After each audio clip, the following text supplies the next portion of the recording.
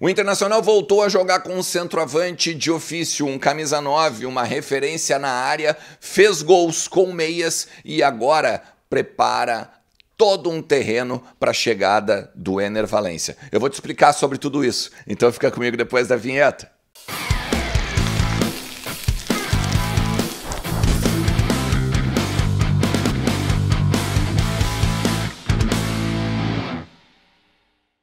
Fala Colorado, como é que vocês estão? Tudo beleza? Bora falar do Internacional e atualizar algumas informações do nosso clube, porque tem uns bastidores bem interessantes a respeito do ataque colorado. E aqui a gente tem que falar de Pedro Henrique, a gente tem que falar de Luiz Adriano, por que não do alemão, mas principalmente Enner Valencia, tá? Então tu faz o seguinte, fica comigo até o final do vídeo, te inscreve no canal aí, ativa a notificação e deixa teu like. Compartilha para o maior número de colorados, de repente tu acha que tem um parceiro teu, ó, que veste o manto, que diz assim, ó, bah, não conheço o Alexandre Ernest. Então compartilha e diz assim, conhece esse canal aqui que vale a pena, porque eu tô sempre aqui tentando, pelo menos pela parte da manhã e tarde e finalzinho da tarde, trazer informações, trazer um bate-papo, trazer algumas questões de bastidor aqui sobre o nosso Colorado, beleza? E não esquece, entra lá em KTO, né? KTO teve Premier League agora nesse domingo pela manhã, tem um monte de também estaduais que estão aí definindo, né, que dá para botar um dinheirinho no bolso, usa o cupom Ernest, garante 20% de free bet e bota uns pila no bolso, beleza? Bom, vamos falar sobre o seguinte, ó. Eu quero me ater basicamente ao ataque do Inter, porque ó, o Luca foi um pouco arquivado, tá? Mas ainda é um centroavante. Fez o seu gol quando teve a oportunidade lá. Esse tá lá no cantinho, vamos dizer assim, né? Buscando seu espaço. Não duvido até que não seja emprestado, tá?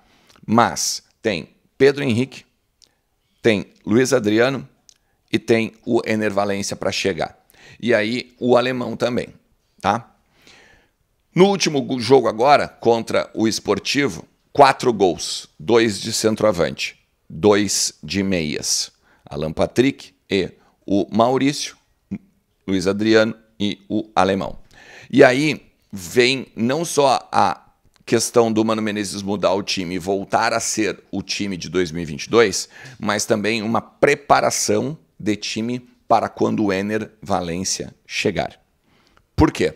Porque o Inter estava jogando com dois jogadores de mobilidade, né? De velocidade, que é o Pedro Henrique e o Wanderson. Só que todo mundo dentro do vestiário do Inter dizia que sabia que esse jogo, esse modelo de ataque teria o prazo de validade. Tanto que no último Grenal marcaram o Pedro Henrique e a gente ficou basicamente com 1 a menos no ataque. Beleza? Beleza. Vamos lá. Vamos continuar agora o raciocínio aqui para vocês entenderem os bastidores, tá? O Inter, no ano passado, ele teve o alemão na frente, então o alemão puxava no mínimo um zagueiro sempre com ele ou uma cobertura. Né? Porque vem às vezes 2 na própria marcação, ou então o outro que fica na cobertura está preocupado com o alemão e abre espaços. E o Mano, com a chegada do Luiz Adriano, voltou a pensar o Inter daquela forma. O Mano não gosta do centroavante fincado, né? Ele gosta do centroavante de movimentação, tá? Tanto que o Luiz Adriano não é um 9 fixo. O Luiz Adriano é um 9 móvel. Se tu olhar, tu pode ver seguidamente ele tá pela direita, ele tá pela esquerda. Pega os melhores momentos do Luiz Adriano agora nesse jogo, agora contra o Esportivo, que foi basicamente o que ele, entre aspas, jogou com mais, vamos dizer assim, liberdade, né? Porque o Grenal ele estava muito bem marcado. Vocês vão ver que ele está sempre em movimentação e na área puxa sempre também um dos jogadores da defesa. E isso é a preparação para o Enner Valencia. Porque o Enner Valencia, obviamente, vai chegar e vai ser o titular. Mas, olha só, não se sabe se o Pedro Henrique volta como titular. Todo mundo que se conversa dentro do vestiário, com pessoas com trânsito no vestiário, tá, acreditam que o Mano vai ficar com o Wanderson e não o Pedro Henrique. Porque agora a gente tem o Matheus Dias, com certeza. Aí a gente vai ter o Maurício, o Alan Patrick e o Depena. Ou, daqui a pouco, o Johnny no lugar do Depena. Ou daqui a pouco mais um Baralhas, vamos dizer assim, que ainda está lesionado, tem que ver para onde vem, para onde vai, tá? Só que a gente, obviamente, não vai poder tirar o Maurício, não tira o Alan Patrick, o Depena que hoje, que é o mais que está destoando, e aí tu tem dois atacantes na frente, só um entre o Wanderson e o Pedro Henrique, e o Luiz Adriano vai ser o central, vai ser o cara da movimentação. O Mano, ele vai preparar o time no primeiro semestre, para voltar a jogar como 2022 e já vai aguardar o Enner Valencia, tá? Para então ser o substituto do Luiz Adriano. Aí tem várias questões aqui, né? Que eu já perguntei, por exemplo, tá, mas e aí o cara vai roer o osso um semestre inteiro, chega o Enner Valencia e tira ele do nada.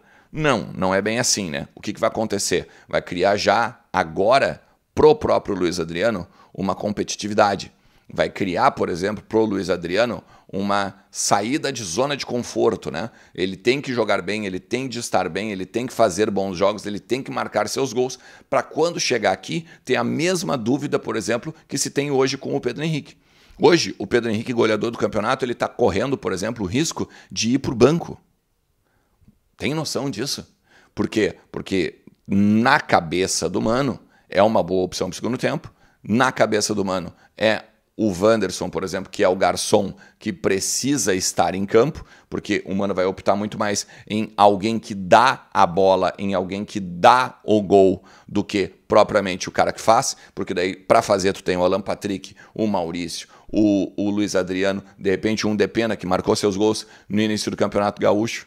Então, no gol agora, no gol que o alemão faz, o Matheus Dias desloca primeiro de cabeça. Então, tem um bloco que voltou a entrar na área do Inter. E por isso que o Inter mudou agora o seu ataque. Em vez de ser dois jogadores móveis, um jogador de referência.